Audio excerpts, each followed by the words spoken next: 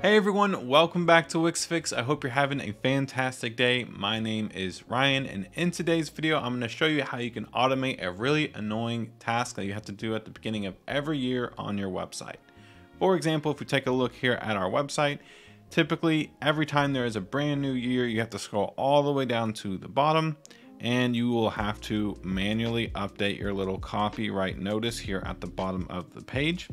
And that is something that can be kind of annoying to do. It's not really something that's fun to do, and it's something that's also pretty easy to forget. However, in this video, I'm going to show you just a little bit of code that will help you automate this so you can completely forget about it from now on, and your website will always have the correct year. And since this does require a little bit of code, I will have a link in the description to our website where you can just copy and paste the code onto your website. But as usual, I recommend you watch this video to learn how to set it up properly so that it works on your website. But without further ado, let's get into the video.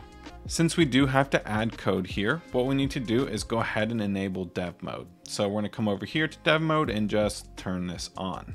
The next thing that we're going to want to do is come all the way down to our footer, and let's just go ahead and name this text right here. Maybe we can go ahead and call this one copyright text. And since this text is actually in the footer, we actually need to open up the master JavaScript page right here. If you don't see this here, or if it's closed, you can just open this up right here, come up to pages and press master page code or JavaScript file, and you'll notice it opened up a brand new page here. The reason we want to do it in this file opposed to just the home page is because the footer is visible on all of your pages. It's not just visible on the home page. So we want to make sure that on all pages, the copyright text is being updated. But now that we have this part set up, we can go ahead and start coding. So the first thing that we're going to want to do here in the code is I'm just going to delete the comment real quick. And we need to kind of create a couple variables. So what we're going to do is say const, and we're going to say today is equal to, and we'll say new, and we'll say date with some parentheses. So basically the date is pulling the date that it is currently, and we're making this a variable called today. And then we need another one that says another variable that says year. And this is going to equal to today dot get full year. And we'll add some parentheses just like that. And so now the last thing that we need to do is actually call this text right here. So what we're going to say is $W, and we're going to say copyright text. Then we're going to say dot text is equal to, and now we need to use this little backslash type thing. I forget what this is called, but typically on the keyboard, this will be above your tab and under your escape. So it's just going to be right there. On Windows computers, it might be in a different spot, so you might just have to look around for that.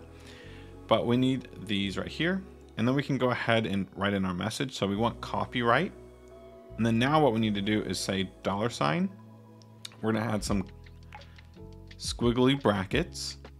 We're going to say year with a closing squiggly bracket.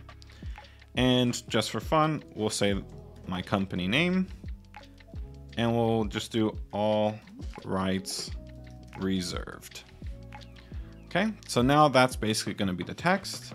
Just like that. So now if we go ahead and press preview, so actually what I'm gonna do right here first is I'm gonna say this is 2020, just to show you that the year is updating, because I'm currently filming this in 2022. So I want to make sure that when I press preview and publish that it shows the correct year, which is 2022 for me. So what we're gonna do is go ahead and press save. We'll go ahead and press preview. And if I scroll down to the bottom, you'll see it says copyright 2022, Wix Fix, all rights reserved, which is basically what I put in the code. Now let's just go ahead and publish this real quick. And once again, we'll scroll all the way down to the bottom just to make sure that it's working properly. So if you want to add this to your website and help automate your website so you don't ever have to really worry about this again, there's a link in the description where you can actually grab this code and just put it on your website. But that's basically going to wrap it up for today's video. If you all did enjoy, please consider giving this video a like and consider subscribing for more Wix and EditorX content coming out really soon. Thank you all again, and I'll see you on the next one.